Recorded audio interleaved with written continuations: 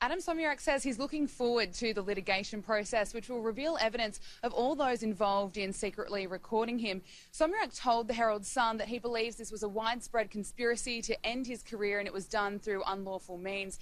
Now, Somyurek was sacked from Cabinet and banned for life from Labor after an investigation by 60 Minutes and The Age revealed secret recordings of him making misogynistic comments about his colleagues and allegedly masterminding these brand-stacking activities. Now, suspicion has fallen on Labor MP Anthony Byrne as some of these recordings appear to come from his office. Now, leaked text messages obtained by The Australian today reveal Mr Byrne texting Adem Somyurek bragging about meeting with the 60 Minutes journalist. I'll read you the text message. It says, "Give me a sec, I'm just dealing with Nic McKenzie from 60 Minutes Channel 9 and about to destroy a guy's career." Now, that text message was sent in August last year.